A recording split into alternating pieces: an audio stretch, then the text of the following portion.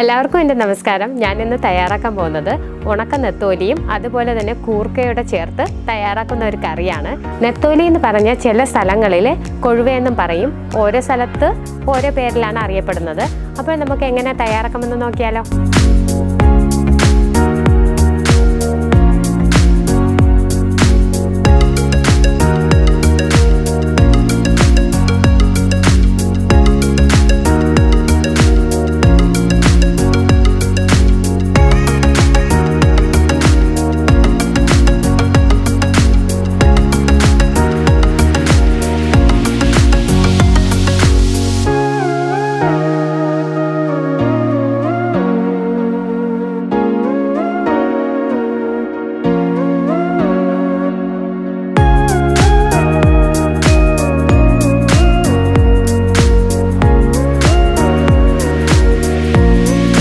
ഉണക്കമീൻ നെത്തോലി കറിക്ക് ഞാനൊരു ചട്ടിയാണ് എടുത്തിട്ടുള്ളത്. നമുക്ക് ആ ചട്ടി ഒന്ന് ചൂടാക്കാൻ വയ്ക്കാം. അപ്പോൾ ചട്ടി ചൂടായിട്ടുണ്ട്. നമുക്ക് ഒരല്പം വെളിച്ചെണ്ണ ചേർത്ത് കൊടുക്കാം. ഒരല്പം മതി.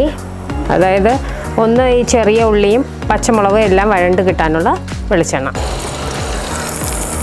അപ്പോൾ എണ്ണ ചൂടായിട്ടുണ്ട്. അതിലേക്ക് 2 പിടി ചുമന്നുള്ളി നമുക്ക് ചേർത്ത് കൊടുക്കാം. കുറച്ച് മുരിങ്ങയ്ക്കയും ചേർത്ത് കൊടുക്കാം. ഇതിനൊന്നും അളവില്ല കേട്ടോ. ഈ അളവൊക്കെ നിങ്ങളെ പാകത്തിന് നിങ്ങൾക്ക് എത്രത്തോളം വേണം അതിനനുസരിച്ച് ചേർത്ത് കൊടുത്താൽ മതി. നമുക്ക് അല്പം ഉപ്പ് ചേർത്ത് കൊടുക്കാം.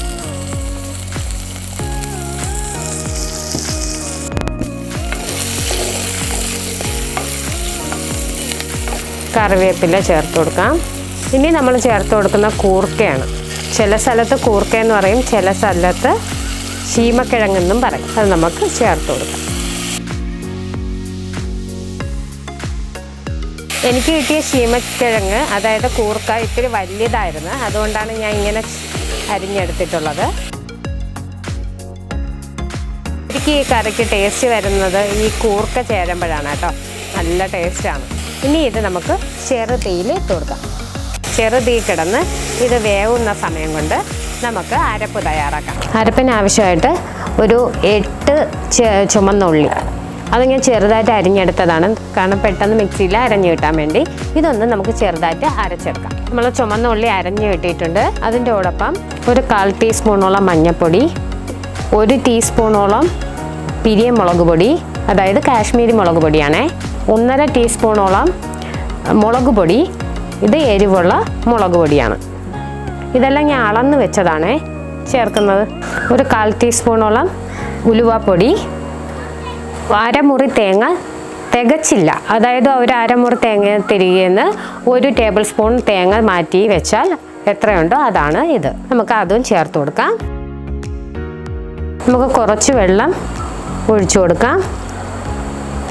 നമ്മൾ നെത്തോലിക്ക് അരയ്ക്കുന്ന പോലെ, അതായത് നെത്തോലി കറിക്ക് അരയ്ക്കുന്ന പോലെ തന്നെ ഒത്തിരി അങ്ങ് അരയരുത്, എന്നാൽ അരയും വേണം.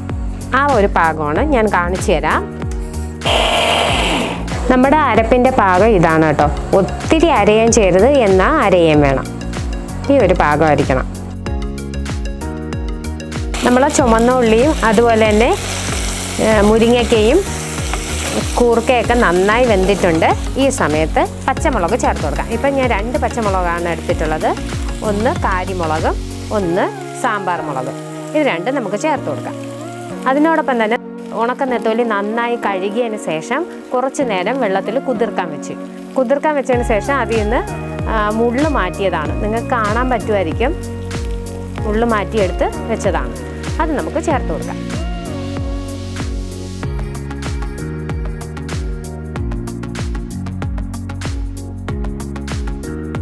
ഈ സമയത്ത് നമുക്ക് അരപ്പ് അരച്ച് വെച്ചേക്കുന്നത് അതുകൂടെ ചേർത്ത് കൊടുക്കാം. ഇപ്പോൾ പിരിയ മുളക് പൊടി ചേർക്കുന്നത് നമ്മുടെ കറിക്ക് ഒരു കളറിന് വേണ്ടിയും അതുപോലെ തന്നെ നമ്മുടെ കറിക്ക് ഒരു കൊഴുപ്പിന് വേണ്ടിയാണ് കേട്ടോ. ഇപ്പം നിങ്ങളെ കയ്യിൽ അതില്ലെങ്കിൽ അത് ചേർക്കണ്ട. ഇനി നമുക്ക് അരപ്പിന് ആവശ്യമായിട്ടുള്ള വെള്ളം ചേർത്ത് കൊടുക്കാം. നിങ്ങൾക്ക് എത്രത്തോളം കറി വേണോ അതനുസരിച്ച് വെള്ളം ചേർത്ത് കൊടുക്കണം.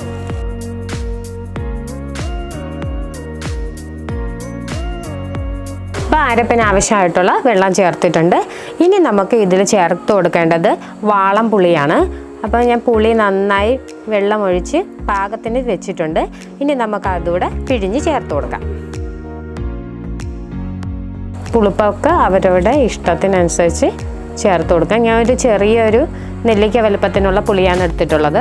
പുളിയും ചേർത്ത് കഴിഞ്ഞു. ഇനി നമുക്ക് ഒന്ന് ഇളക്കി യോജിപ്പിച്ച് കൊടുക്കാം. കറിക്ക് ആവശ്യമായിട്ടുള്ള ഉപ്പ് ചേർത്ത് കൊടുക്കാം. നല്ല വൃത്തിയായി തിളയ്ക്കണം. തിളയ്ക്കുന്നവരെ നമുക്കൊന്ന് മൂടി വെച്ച് കൊടുക്കാം. നമ്മുടെ ഉണക്ക നെത്തോലി കറിക്ക് നല്ല തിളയൊക്കെ വന്നിട്ടുണ്ട്. ഇനി നമുക്ക് തുറന്നു നോക്കാം. അല്പം കറിവേപ്പില ചേർത്ത് കൊടുക്കാം. നല്ലൊരു വാസനയാണ് കേട്ടോ നെത്തോലിയുടെ, അതുപോലെ തന്നെ ഈ കൂർക്കയുടെയൊക്കെ നല്ലൊരു മണമാണ്.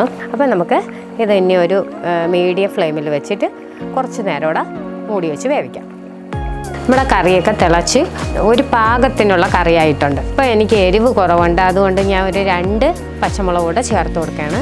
ഈ ഇതിൽ മുളക് പൊടി നമുക്ക് ചേർക്കാൻ പറ്റത്തില്ല. കാരണം എന്ന് പറഞ്ഞാൽ ഈ കറിക്ക് ഒരു പ്രത്യേക ഒരു കളറാണല്ലോ, മഞ്ഞയും ഓറഞ്ചും ചേർന്നൊരു കളറാണ് വേണ്ടത്. അതുകൊണ്ട് നമ്മൾ പച്ചമുളകാണ് ചേർക്കുന്നത്. എരിവൊക്കെ അവരവരുടെ ഇഷ്ടത്തിനനുസരിച്ച് മാറ്റം വരുത്താം. അപ്പോൾ എനിക്ക് അല്പം എരിവ് വേണം, അതുകൊണ്ടാണ് ഞാൻ 2 പച്ചമുളക് കൂടെ ചേർത്തത്. ഇനി നമുക്ക് ഇത് ചെറുതീയിൽ തന്നെ വെക്കാം. ഉണക്ക നെത്തോലി കറി പാകത്തിനായിട്ടുണ്ട്. ഇപ്പോൾ കറിയൊക്കെ പാകത്തിനായി. ഇനി നമുക്ക് കടുക് താളിച്ച് ഒഴിക്കാം.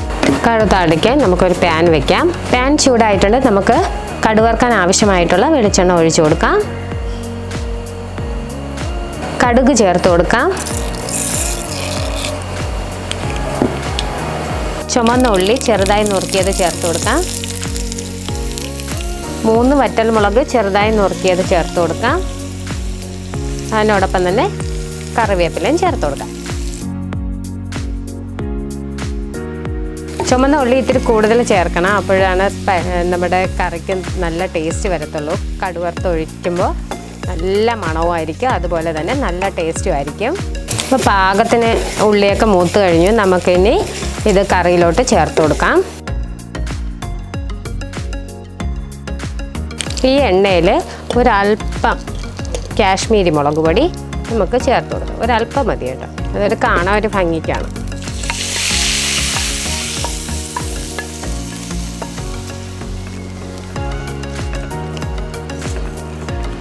നമ്മുടെ കറി കാണാൻ നല്ല ഭംഗിയായില്ലേ, അതിന് വേണ്ടിയാണ് ഒരല്പം കാശ്മീരി മുളക് പൊടി ചേർത്ത് കൊടുത്തത്. അപ്പോൾ നമ്മുടെ ഉണക്ക നെത്തോലി അതുപോലെ തന്നെ കൂർക്കയിട്ട കറി തയ്യാറായിട്ടുണ്ട്. ഇനി നമുക്കൊരു സർവിംഗ് ബോളിലോട്ട് മാറ്റാം.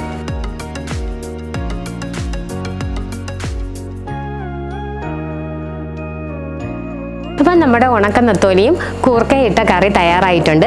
അപ്പം നിങ്ങളെല്ലാവരും തയ്യാറാക്കി നോക്കണം, തീർച്ചയായും ഇഷ്ടപ്പെടും. അപ്പോൾ ഇതുവരെ എൻ്റെ ചാനൽ സബ്സ്ക്രൈബ് ചെയ്തിട്ടില്ലാത്തവർ സബ്സ്ക്രൈബ് ചെയ്ത് സപ്പോർട്ട് ചെയ്യണം. അപ്പോൾ മറ്റൊരു വീഡിയോയുമായി നമുക്ക് വീണ്ടും കാണാം.